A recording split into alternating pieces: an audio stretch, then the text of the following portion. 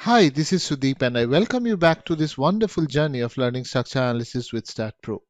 We have completed the modeling of supports in STAAD.Pro, and we will now talk about the modeling of loads. We will talk about two types of loads basically in this series: the point loads or the concentrated load, and the uniformly distributed load. But before we go forward, please take a moment to hit the subscribe button if you are new to this channel and join us in this wonderful journey of learning structure analysis with STAAD.Pro. So let us see what we mean by a point load or a concentrated load.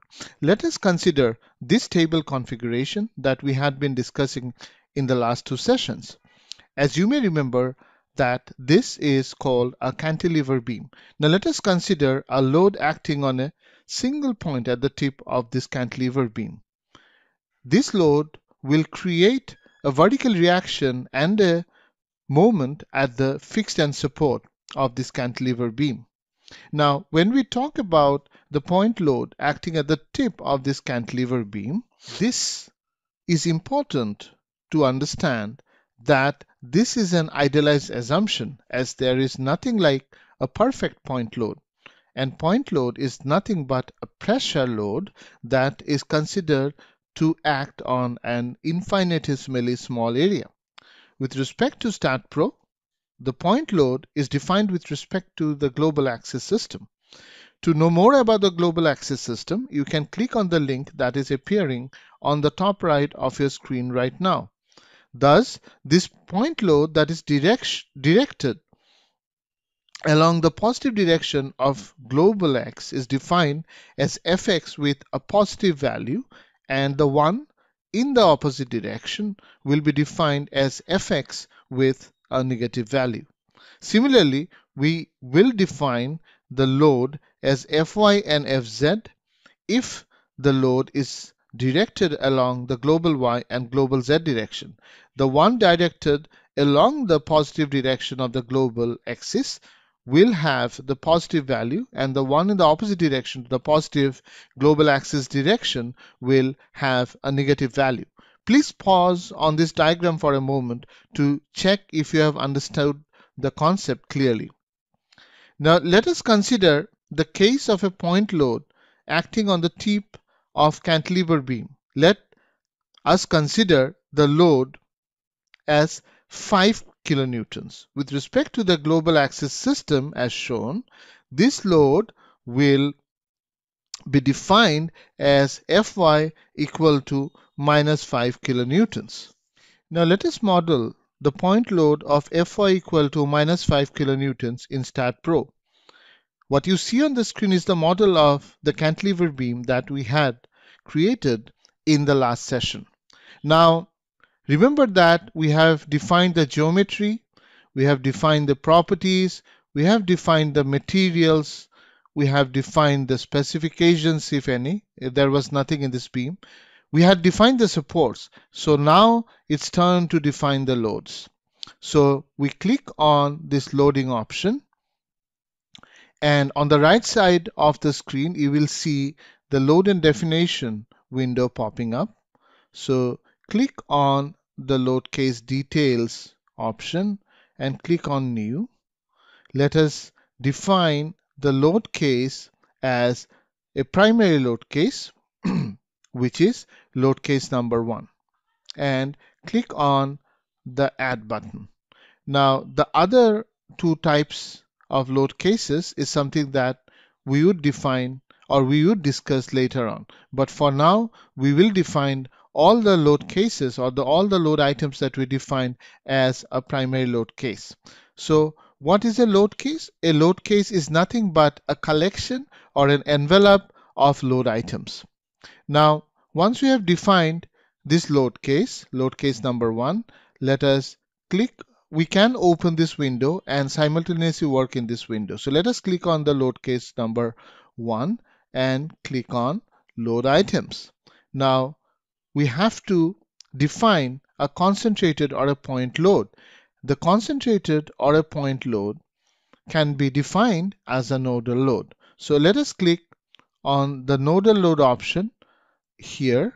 So click on the nodal load, and now we want to define Fy as minus 5 kilonewtons. So we will go here and define minus 5 kilonewtons.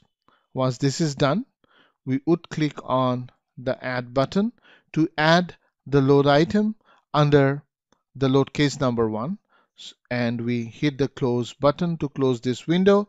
Now we go to the load item of Fy of minus 5 kilonewtons defined under load case 1 in the load and definition window, and we use the cursor to assign it to the node. So, but before we do that, let us switch on the nodes. So Shift plus K, and now hit Fy minus 5 kilonewton. Use cursor to assign, click on the assign button, and we click on this node, and you would see that minus 5 kilonewton has been defined.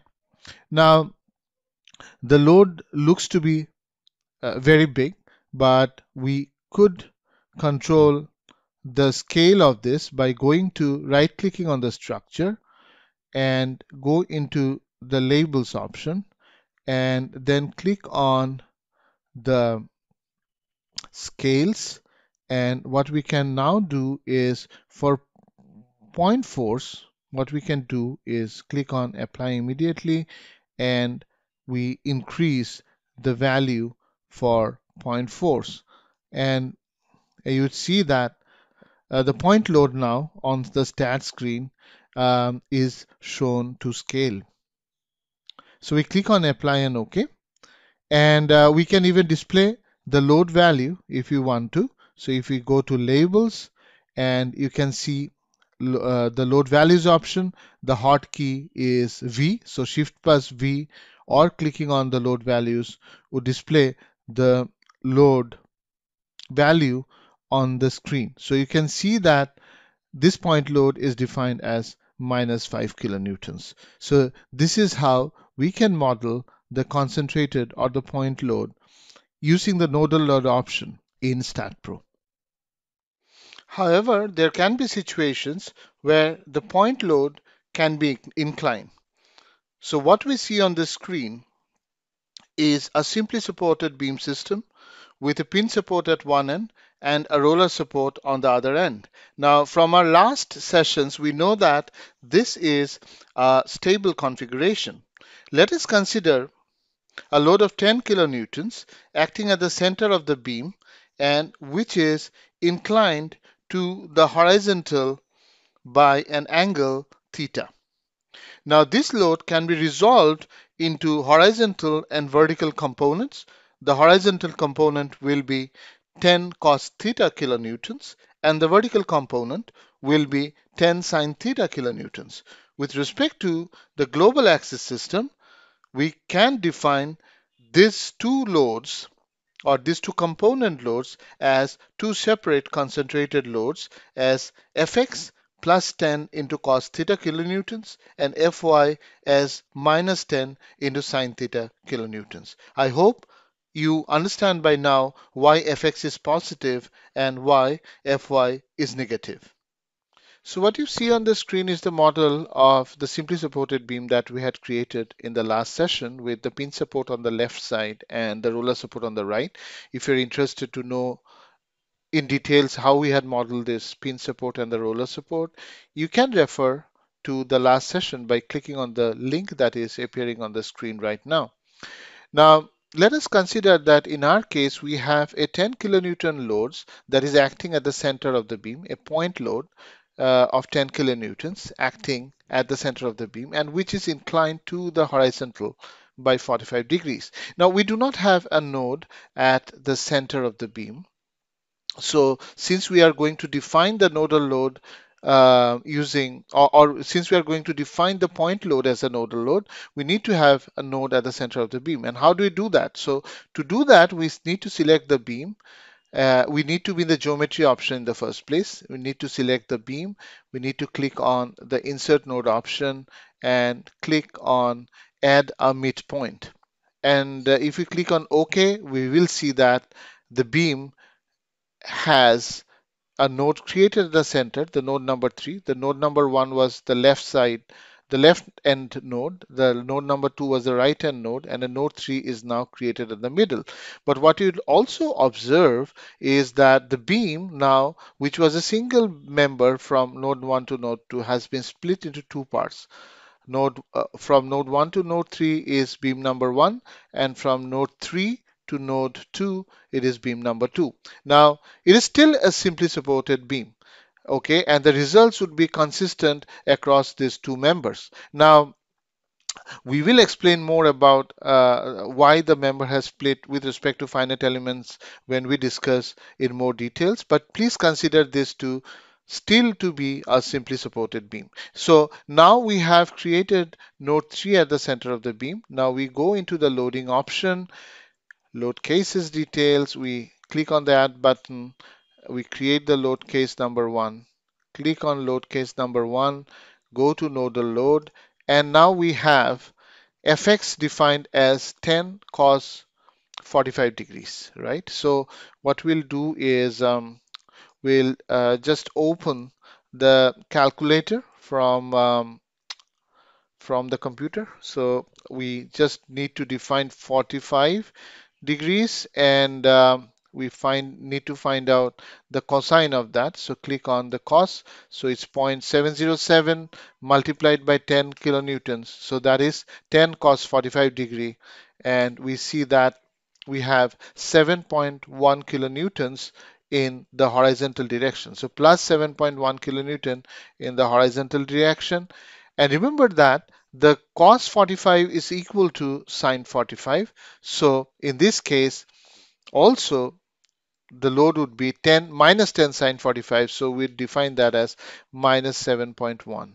So instead of defining the actual inclined load, what we have defined is we have defined its horizontal component as plus fx cos theta and its vertical component as minus fy sine theta. And we click on the add button. And now we can see the load item being added under load case number 1. So we click on that load item, which is fx plus 7.1 and fy minus 7.1. And we take the use cursor to assign option and assign it to node number 3, and press shift plus V to display the value of the loads. And we'll see that a point load has been defined at the 2-point loads has been defined at the center of the beam. One is a horizontal load of 7.1 kilonewtons, and the other one is a vertical load of 7.1 kilonewtons.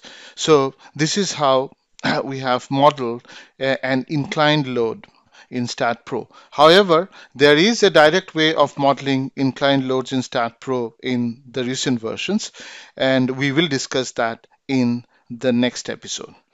In the next episode, we will discuss how we can model the point load, the inclined load directly in STAAD.Pro, and also how to model the uniformly distributed loads in STAAD. I hope you have liked the session today. Please do hit the like button and help me share this with someone who would be looking out for a similar content. So see you in the next episode. Till then, bye bye.